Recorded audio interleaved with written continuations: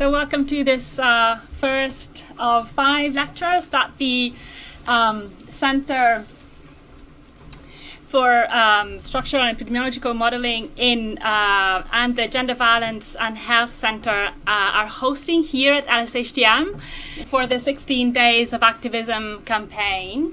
Let me now hand over to Charlotte Watts, the Senior Scientific Advisor to DFID and funder of the Gender Violence and Health Center here, who will introduce our speaker for tonight. Good evening. It's really good to be here, both wearing my DFID Chief Scientific Advisor hat, but also as an academic here at the London School. It's really great also to see lots of people wearing orange today to kick off the 16 days. I'm here not wearing orange, feeling a bit embarrassed. So yeah, it's really lovely. I love the hat in particular. I think that should be the mascot for next year, actually. We should all wear orange hats. So, I mean, if you've worked on HIV, if you work on violence against women, you know Laurie Heise. She's somebody who has made huge contributions to both fields. And so it's really great to have her here today to talk about how does violence against women affect HIV risk, new evidence on pathways, and to launch a report, a Greentree report, which came out of a very high-level meeting that brought together key stakeholders to really look at this issue. We're very lucky at the London School to have her as director of the Gender Violence and Health Centre, and also be a research director of the STRIVE Research Consortium that focuses on addressing the structural drivers of HIV, so that includes issues around gender inequality and violence. She also leads a number of other important research programs here at the school, including work on social norms, which is a critical element of how do we think about addressing both issues.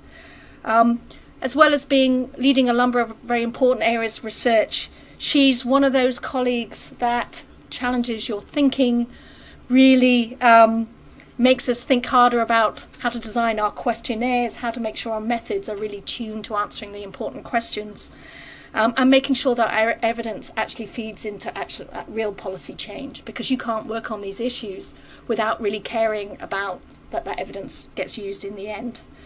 So to give you a bit of background on Laurie, you probably know that she founded and led the global campaign for microbicides, and also that she co-led the WHO multi-country study on women's health and domestic violence.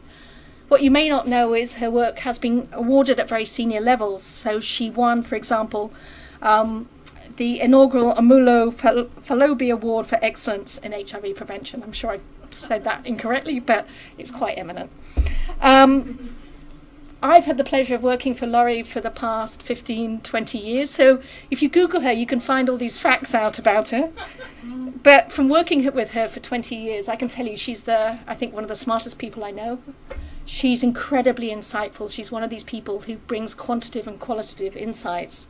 And really the thing I think that fundamentally drives everything that she does is really a fundamental belief on the need to use evidence to challenge inequality and to further women's rights in the world. And so she'll give you a bit of an insight on that now in her speech, in her talk, I'm sure. So no pressure, Laurie, and over to you.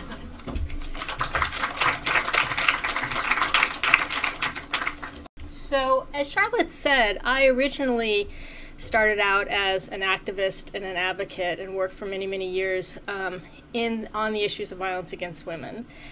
And I got to a point where I didn't have anything new to say. I felt like I had been working and we were doing the same things over and over again, and we weren't really advancing.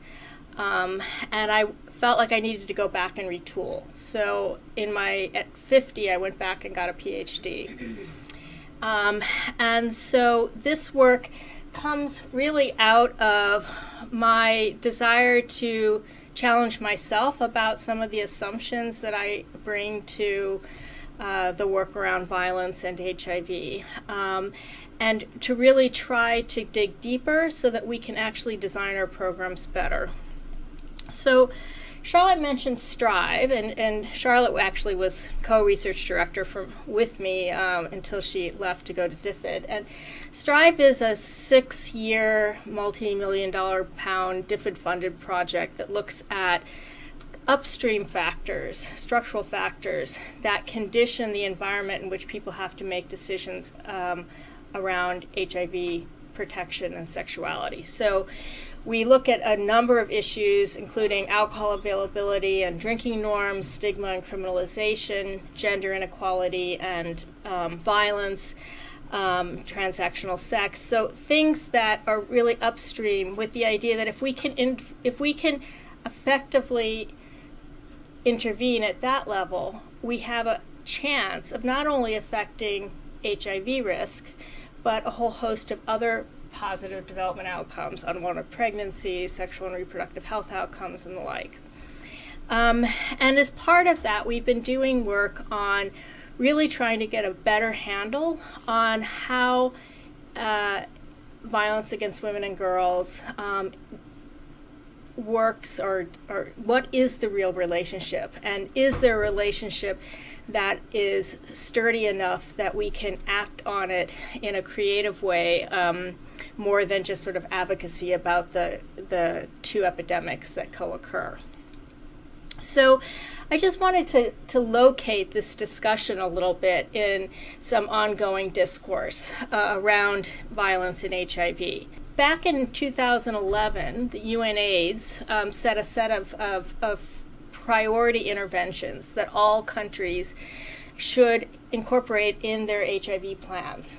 And there were basically three things. There were these basic program blocks, program activities, and these were the essentials. So these are condom promotion, voluntary male circumcision, new HIV infections among children, and the like. Then there was a set of activities over here on your left, which was called critical enablers, which are sort of the things which need to go along with these more technological interventions to make sure that they work. And then at the bottom here, they had something called synergies with development sector. And these are things that are important, or that were put forward as important, but really should be funded out of other monies. So, and you'll notice that gender-based violence programming was down here in the kind of important, but we're not going to spend our money on it. Now, at the same time that that discussion was going on in the HIV world, there was sort of a counter discourse where you had women's groups and many grassroots HIV groups and everything really making a case very strongly in advocacy spaces that violence against women was absolutely key to women's vulnerability, and that we weren't going to be able to solve the issues around prevention of HIV in young girls and women unless we really took on this issue.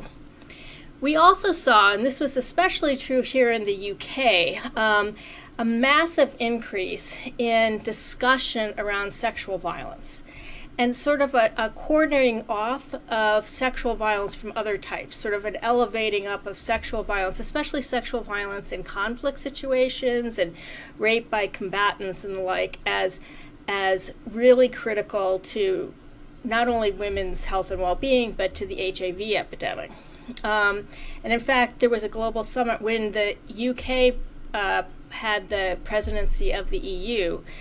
Some of you, if you were around, it was Angelina Jolie and all these people, very high-level summit, spent millions of pounds on trying to address this issue of sexual violence and conflict. So that actually, though, raised for me a number of questions.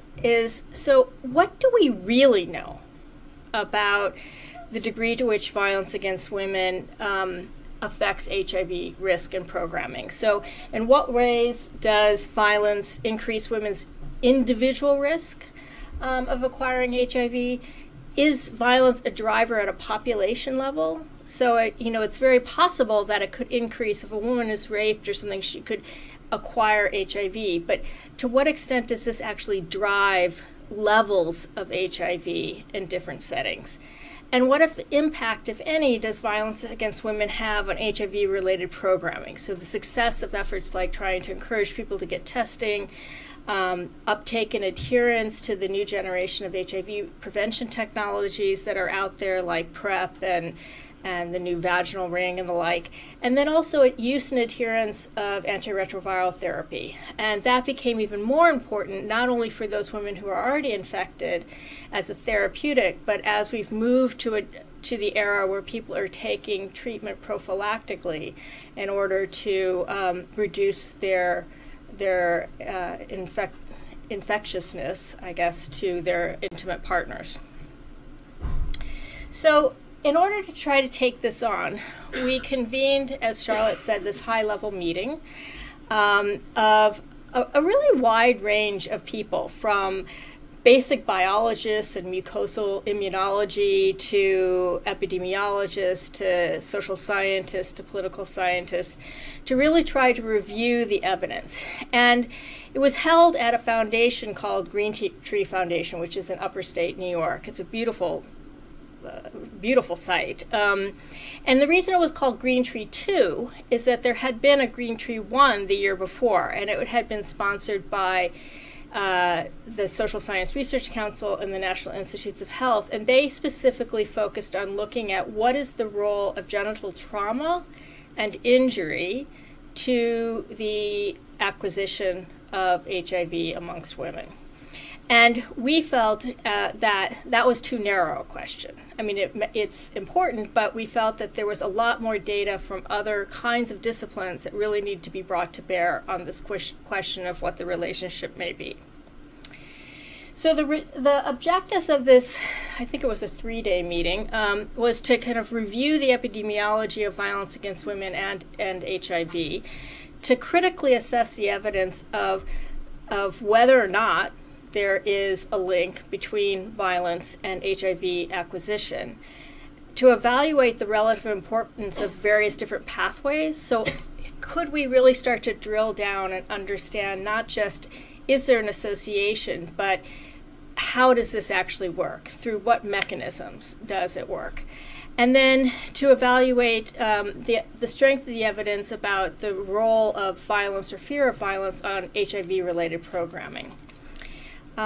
So with that charge, I just want to take you through some of the work that we did at this meeting and then afterwards. So the first thing we wanted to do was to know about the epidemiology of the overlapping epidemics of HIV and violence against women. So what do we know? So one thing that we know with great certainty, partly because of the WHO multi-country study on domestic violence and women's health, which Charlotte was also involved in with me, is that intimate partner violence, so violence within relationships, is the most common form of violence against women globally. And what you're looking at there is a proportional Venn diagram of the responses of the 24,000 women that we interviewed in 15 different sites in 10 countries. And the orange, the dark orange, is women, proportion who had experienced physical violence from a partner. The lighter orange is sexual violence, and the overlap is both. And then the two smaller circles at the bottom, the one on the left, the kind of greenish blue, is the proportion of the women we surveyed who had experienced sexual abuse younger than age 15. And the one on the right side is sexual assault or violence over the age of 15. And really the message to take away from this is that the orange blobs are much bigger than the other blobs. And there is probably underreporting, no doubt, in terms of the sexual violence elements of things, but it would have to be dramatically underreported to bring them sort of in concert. We also know from the work that came out of the Gender Violence and Health Center that if you do a systematic review of all the prevalence data that are available, and this was done, Charlotte led this work, was done as part of the Global Burden of Disease exercise that some of you may have heard about, and really looking at what are the levels of violence in different regions of the world, and then using modeling to also project down to country level where data may not be available at a country level. And what you see here is that globally, and you've probably seen this statistic a lot, 1 in 3 women, or 30%, will experience physical or sexual violence by an intimate partner at some time in their life. You do see some differences. So the high-income countries, which would be US, Canada, Australia, are about 23% of women, versus some of the, like Southeast Asia, is almost 38%. Now, even though there's differences there, this map covers up enormous variation. All right, so what we really know is that not everywhere is 1 in 3 women experiencing this, and that if you actually go down to the country level, or the regional level, or the district level, here's a map of Africa, and these are you can't really see it here, but basically the dark red means that 70% to 100% of women in this district or province are beaten in the last 12 months, all the way to the very light, which is up to 10%. So even if you're just mapping districts, you start to see real modeling and a lot of differences. If you go in further, and go like to the level of the cluster or the neighborhood, you see even more variation. So you can have a village in one setting that is twice as high or 3 times as high in terms of the level of violence as something 10 kilometers down the road. So that itself is a very interesting observation, because if we can get a handle on how those, what accounts for those differences, we can start to actually think through strategies. So just a little bit more in terms of sexual abuse prior to 18. So now, in the recent years, the Center for Disease Control and an NGO called Together for Girls have started a series of violence against children surveys that are being done in low-income settings. And they now have about, I think it's 14 of them or something like that. And in general, so far, they show that 1 in 4 girls and 1 in 7 boys have experienced sexual abuse prior to age 18. Again, though, when presented in this way, this gives a slightly distorted picture of what's really going on. Because if you look at those girls who are saying yes, that they have had sexual violence, a large percentage of them have been abused by a boyfriend or a husband. So these are settings where girls tend to partner early. And so it's not the kind of sexual abuse of a 5-year-old that they're picking up. I mean, there is obviously some of that. But, in Zimbabwe, more than 80% of the sexual abuse of young girls below 18 was by husbands or boyfriends. The other reason that we focus so much on partner violence, in contrast to the discourse, which, for example, has sort of been focusing much more on sexual violence, especially sexual violence and conflict, is that actually even in settings of conflict or humanitarian crisis, violence in relationships far exceeds violence by enemy combatants or militia. Now, that's not to say that being raped by an enemy combatant is not a horrible, horrible thing. But we have actually been quite critical of the tendency to sort of focus in on one type of violence and forgetting that there's a whole range of violence and exploitation that women and girls and men and boys are experiencing in these settings.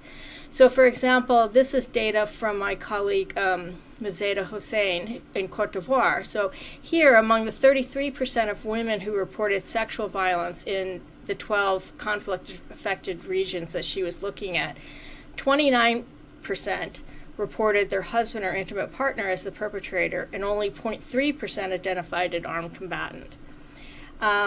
Likewise in DRC, so 35% of women reported sexual violence by intimate partners, and 16% reported sexual violence by someone other than a partner.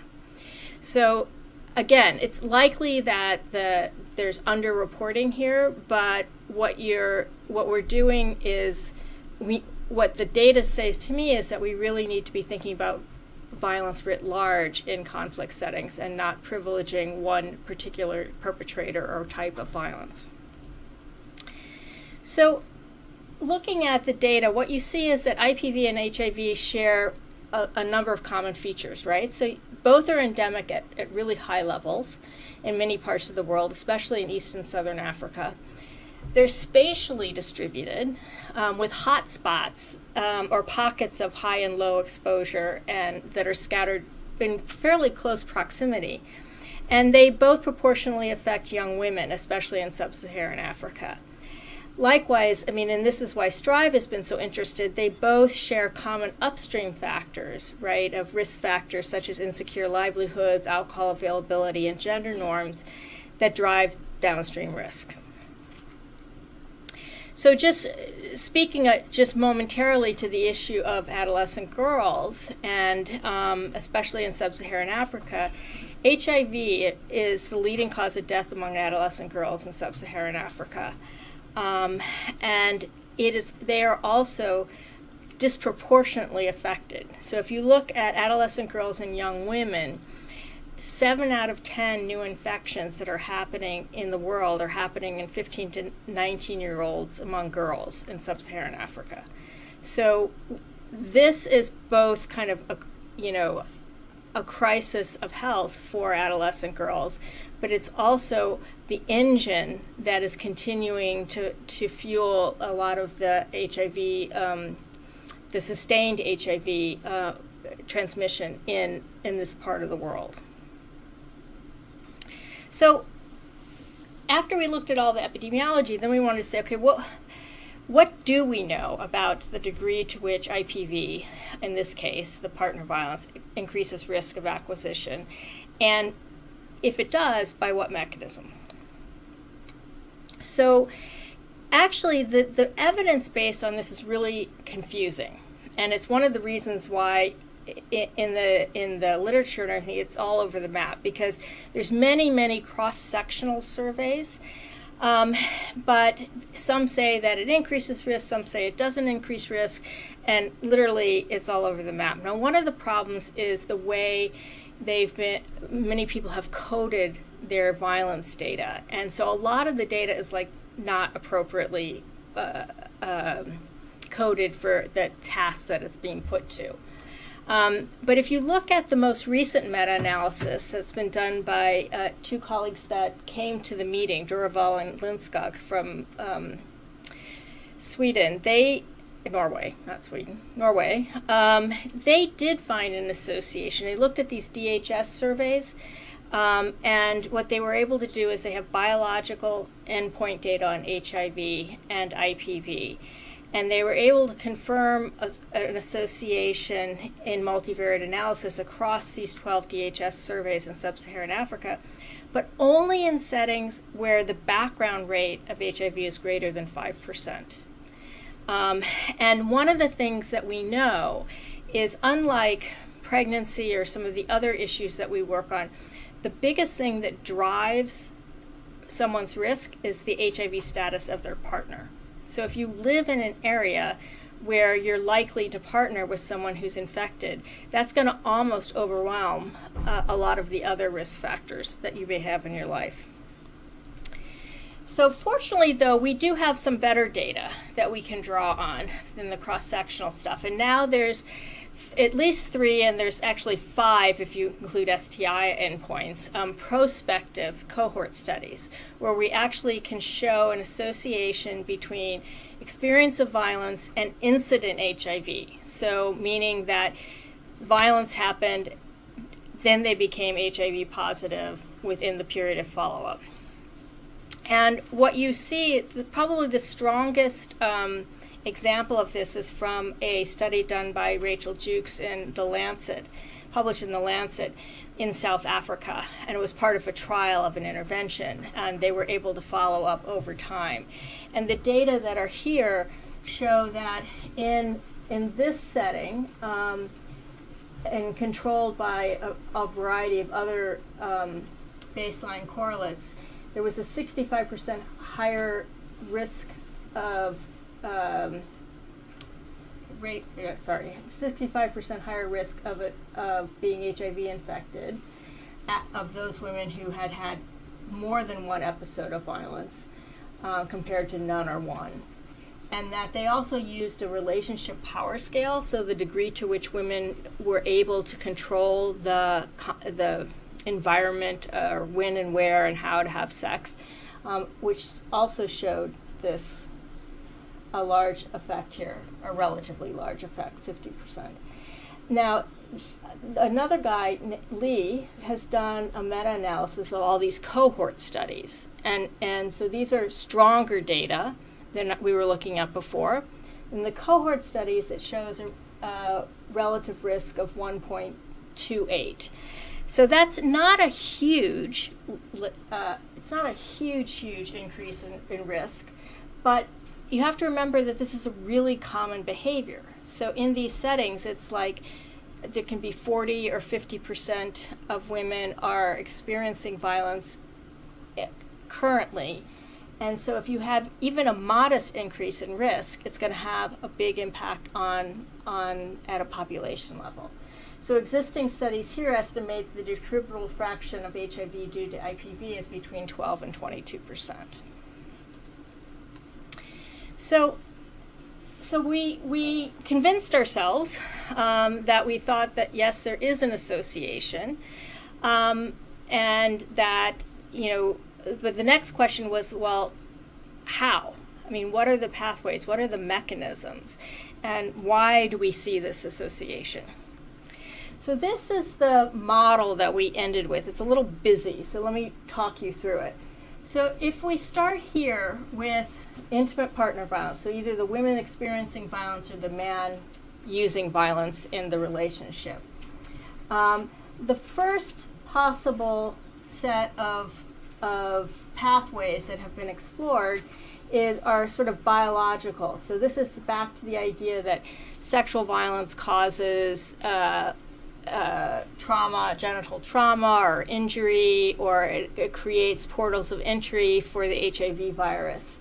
There's also data that shows that under those circumstances you see inflammation, which recruits HIV positive lymphocytes,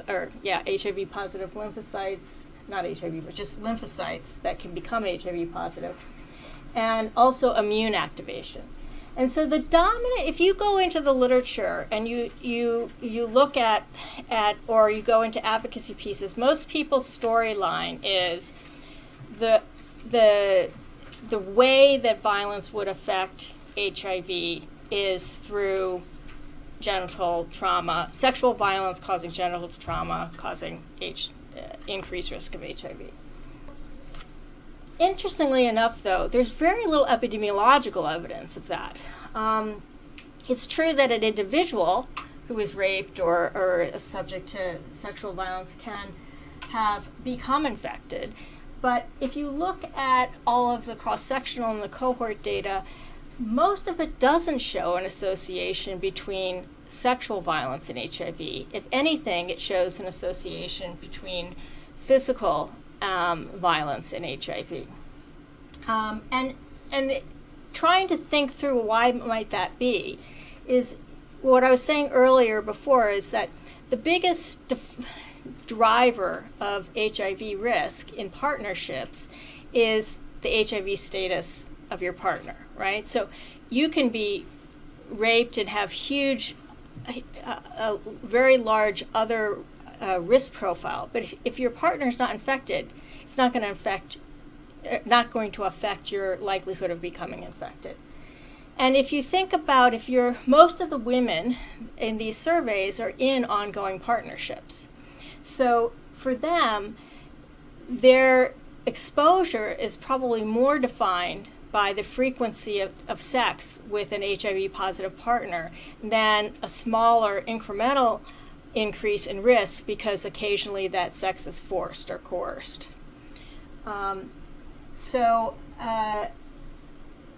That may not be the reason, but in thinking through, that's sort of what we were thinking could be why we don't see it in terms of sexual violence. What's interesting, though, is that while genital trauma doesn't seem to be nearly as important as people have sort of made it out to be, mental trauma is actually proving to be quite important. And so after this Greentree II meeting, the NIH had another meeting about looking at, and they have a request for proposals that they're funding now, looking at the role of trauma, PTSD, trauma, and depression, and all of those things on immune activation in the genital tract, on T-cell function, on dysregulation of cortisol. So these biological mechanisms that actually show that are linked with physical and emotional abuse and up or down regulation of women's genital immune response. So it's still very speculative, but it might be actually that some of the more traumatic elements are influencing the immune response in a more important way than even the physical breaches that you might see. So then another hypothesis is that basically what we're talking about is violence affecting the likelihood of HIV through fear and control, or basically abuse, reducing women's access to HIV, reducing her ability to adhere to biomedical prevention options, reducing her ability to negotiate condom use, so all of those types of things. And here, this is a review article that was done by a team of folks, colleagues in South Africa and here at the school, of looking at partner violence and its different impacts on care and treatment cascades, as well as prevention cascades. So what you see in this is that fear of violence reduces women's willingness to go for HIV testing, that fear of violence lengthens the time between linkaging, seeking care, history of physical or sexual IPV decreases ART uptake, current IPV is linked to poor adherence of ART, and gender violence is also associated with poorer HIV outcomes. So it seems to have lower CD4 counts and increased virological failure and opportunistic infections. So that is some evidence that suggests that that pathway may be operative. And then the last two are these indirect pathways. And what I mean by that is that if you look over here on the left, you have women's exposure to sexual abuse in childhood. And one of the things that we know is that both men and women who are abused, if abused in childhood, are at higher risk of acquiring HIV in adulthood. And it seems to be mediated through both sort of a cascade of responses, psychological, stress-related responses, as well as increased sexual risk-taking. So women who have been sexually abused are more likely to be re-victimized as adults, to have more concurrent partners, to engage in transactional sex, or to engage in sex work. And that, so you end up with this sort of exposure pathway, which either directly goes to increased risk, or you end up influencing it through some of these other determinants. Likewise, you have over here that men's exposure to sexual abuse or even witnessing physical violence greatly increases his likelihood to perpetrate. And so what's interesting is there's this clustering of risk factors. So the men who beat their wives in these studies also are more likely to be binge drinkers.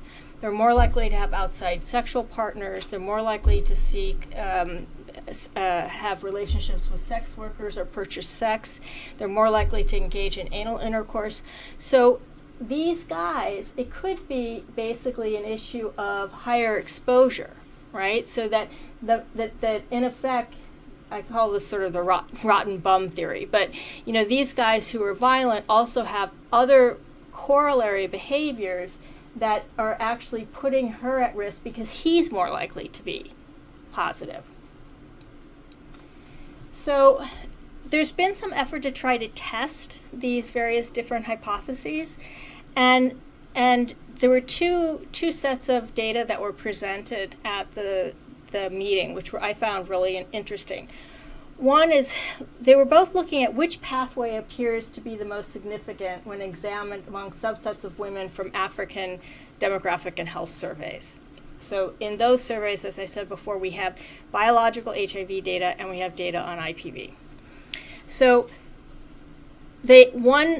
these two sets of researchers were looking at direct links, either through sexual violence or inability to protect oneself, or these indirect links that we were just talking about in terms of through her having outside partners or more risky sex, or him having outside partners and more risky sex. So these are the exposure ones. And so Duverall and Linscomb also published, and they explore this by examining 3 samples of women in these 12 African DHS surveys that I was talking about before. And they stratified by the HIV status of their partners. And I'll get to that in a second. Also, the folks that actually do the DHSs around the world published an article where they were testing competing hypotheses among actually matched pairs. So in this 12 DHS survey thing, it's basically, these are not necessarily couples, whereas here these were actual couples that they were looking at, taken from 5 African DHSs. So this is complicated, and if you're really interested, I suggest you just go and read this part of the report. But more or less what they were, by stratifying on the HIV status of the male partner. So you start out with your women on the left here who are married or cohabitating, and you look at first you look at women whose male partners are HIV positive. Then you look at women whose male partners are known to be HIV negative. And then you look at a group that's exposed to the entire group of men, so that there's HIV positive and negative. And then you look at the pooled findings across the data sets. And so in this case, when the partner is HIV positive, women who are exposed to IPV are equally likely to be HIV positive as those not exposed.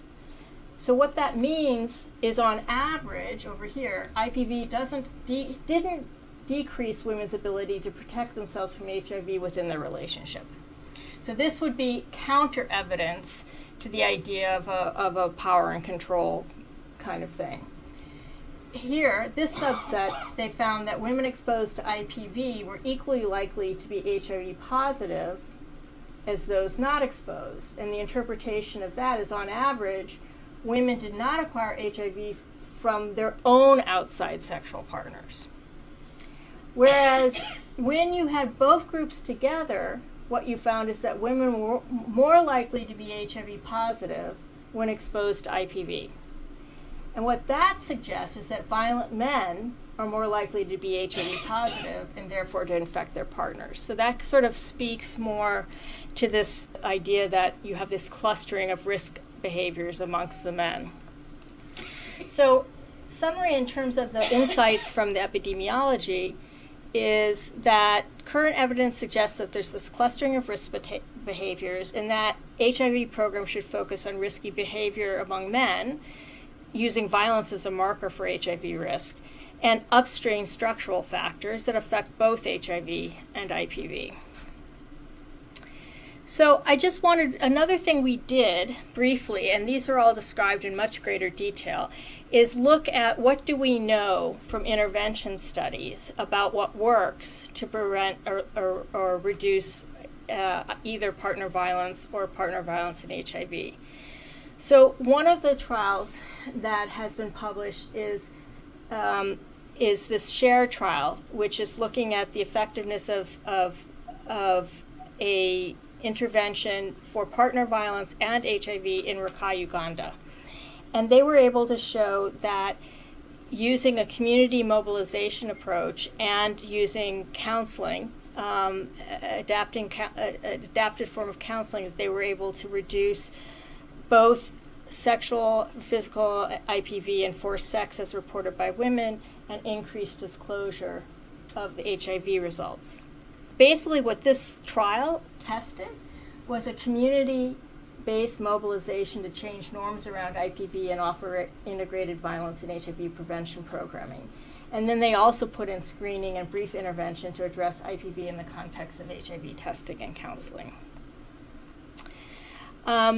Now, there's also been, and we've done a lot of Charlotte and her team has done a lot of the evaluations of this work around SASA, which is a community mobilization approach that was designed specifically to look at the intersections of IPV violence and HIV.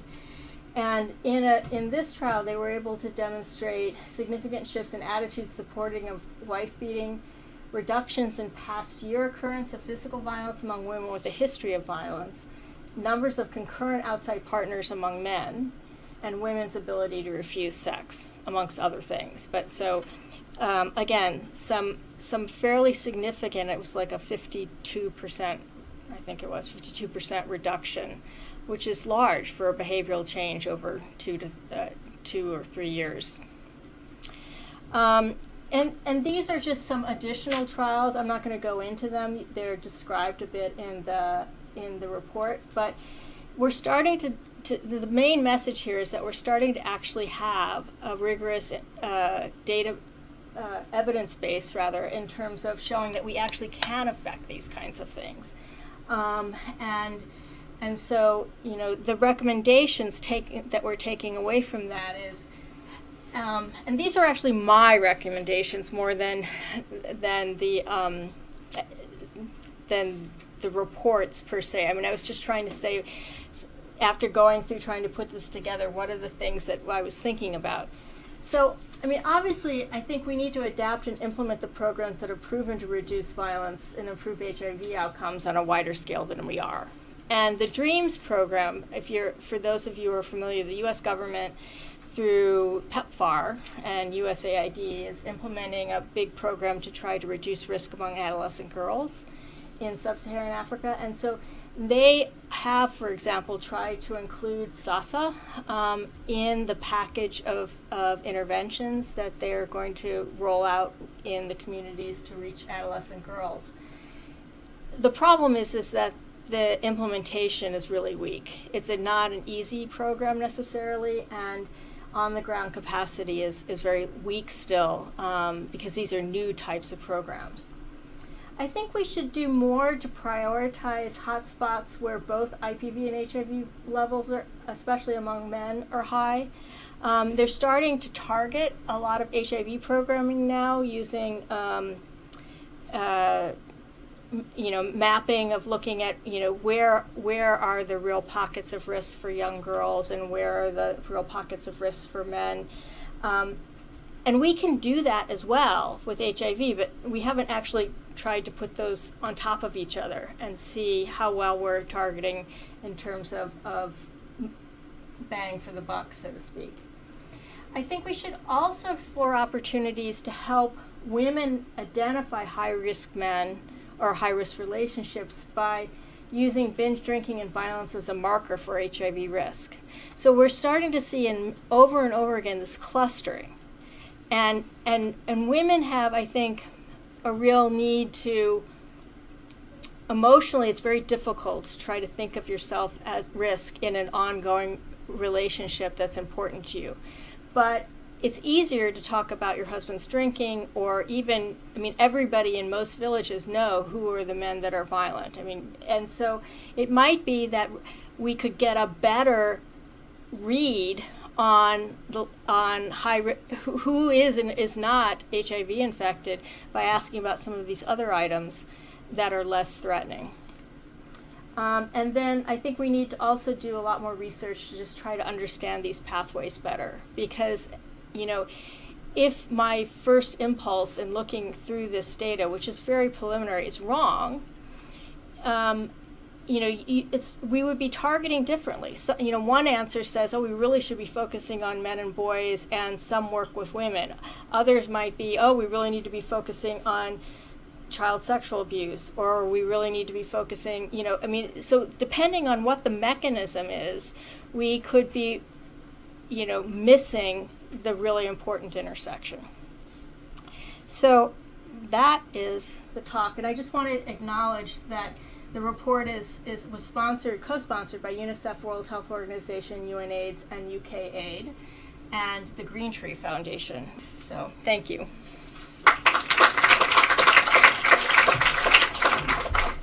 Okay, we've got a few minutes. I'm going to hand it over now to questions or comments. Hi, I'm just trying to get my head around the figure 5 that you presented from the report.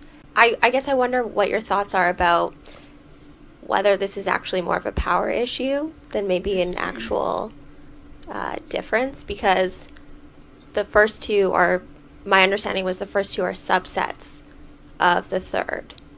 So maybe there's just a significant difference in the third because there are more people in the analysis? I think, I mean, I think with 26,000 women, probably that's not an issue, but it's a thought. I mean, this is what I mean. There needs to be much more work done on this. Because, I don't know what the breakdown is between HIV positive and HIV negative. So obviously there's going to be far more negative men than positive, but I don't know how big the HIV positive subset is off the top of my head. I guess then the alternative explanation would be the third is only significant because you have so many people. So it might be a very small effect, but maybe it's not clinically meaningful. Because is it not that subset 1 plus subset 2 equals subset 3? Yes. Yeah. Okay. So they're the same women. Yeah. No, so basically all they're doing is they're stratifying on the HIV status of the partner to try to get a handle on, for example, if it says if he's HIV positive, okay, so there's no difference. So basically the IPV in that case doesn't seem to be, the IPV in their relationship doesn't seem to be the thing that's mediating the impact on her HIV status. So, but it's very confusing. I mean, you'd have to look at the whole thing written out. I think possibly the bit of information that is missing is how big that effect is. And right. I think it's true that with various thousands women, it's unlikely that there are issues of power unless one of those two subsets is only composed of a very few hundred people.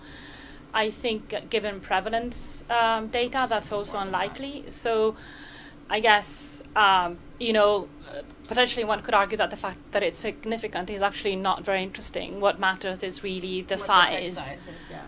So, can I ask one then? Sure. I mean, you were saying about PEPFAR. I mean, what's great about PEPFAR is that they're really trying to tackle this issue. Right.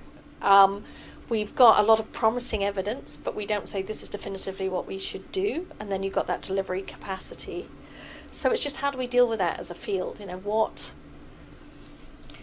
if we're thinking, and particularly with the new political environment, what is the next steps following PEPFAR? What within the field should we be starting to set up or plan for? Well, I mean,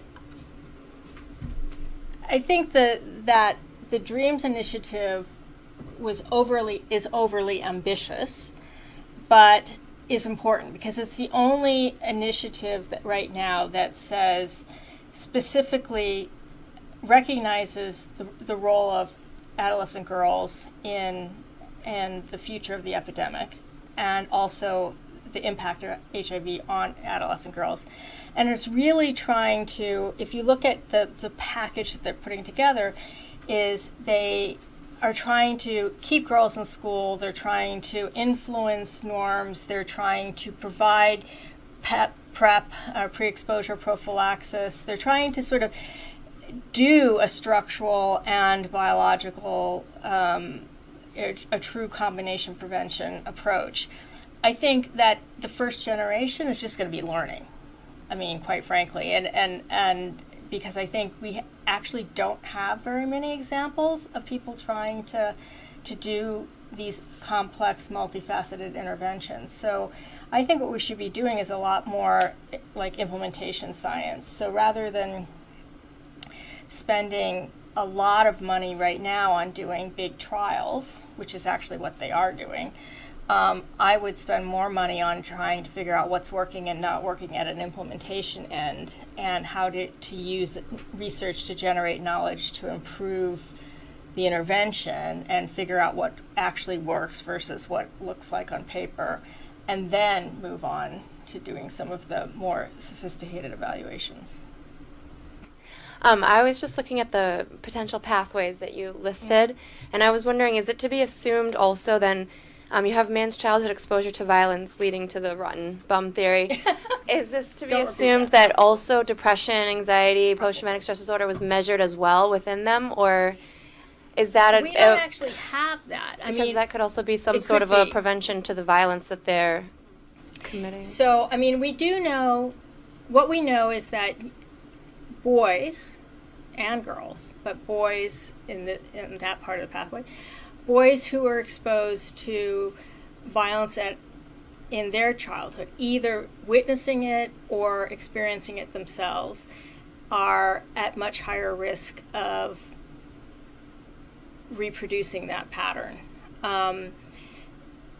I don't think we've done a very good job, or I have not seen many studies that try to look at sort of the mental health consequences or trauma effects. I mean, there is some in the high-income literature or high-income countries where it shows that part of what creates that pattern is trauma-induced kind of developmental issues and trauma-induced changes in brain structure and all sorts of stuff. But in the low and middle-income countries, we don't have that kind of data yet. And so we just have this kind of basic epi data that's mostly coming out of HIV. And so they're not asking about mental health and stuff, which they should. I mean, I think that would be an obvious sort of next step. I just had two questions. You can choose which one you want to answer. I was very fascinated by the map that you showed, where you said that the pattern that we could see was actually replicated at the smaller, at the more granular level. And I was wondering whether you think that implies that we need different kind of mathematical models to study these epidemics than the ones that we currently have. And then I was also very struck by how you said that it may be necessary to tackle upstream determinants of risky behavior and kind of HIV positiveness, like a sort of HIV incidence. And I was wondering whether, so I am very convinced by the argument you make around social norms and changing that dimension. And I was wondering whether you thought there were other elements that you think could be worth exploring in this sense. So, I mean, I think some of the gender norms issues, I think alcohol availability, I think insecure livelihoods for both women and men are going to affect both risk of HIV and risk of IPV. I mean, there's probably lots of other things. Keeping girls in school through secondary education. I mean, what we know is that, and keeping boys in school, for that matter, because in men that are boys that complete secondary education are at lower risk of IPV. Now, I think it goes back and forth with HIV, so it's a little bit less clear. But you know, I think we could try to do a better analysis than perhaps we have of sort of what are the kind of most the best areas to sort of intervene that we would get the most positive impact for both HIV outcomes and IPV outcomes. In terms of your first question, I mean, I had in here, which was really interesting, there was just an article that came out in Lancet Infectious Diseases, and it was a letter, and what they showed is it was one of these heat maps where they show the level of HIV. It was in Lesotho. What you have is right now we're modeling, and UNAIDS is using these kind of maps to figure out like hotspots for doing PEPFAR and other things, but they're not disaggregating them by gender or by sex. And so what these people did is they took the same thing and they showed the map for women and girls and the map for men and boys. And what was really fascinating about it is it's really different. And they could even go into the level of, like, you could see on the map that this area has really high rates for men and women, and it was a dam project. And, you know, this place over here had really high rates for women and girls, but not men. And so, I mean, I think we could get much more sophisticated, I think, than we are, but it's not going to help if they're not disaggregating it by sex. Okay, I think we need to wrap up here, but I want to thank you again, Laurie, for such a great talk. I'm really summarised a very large set and complex set of data. So well done, and thank you.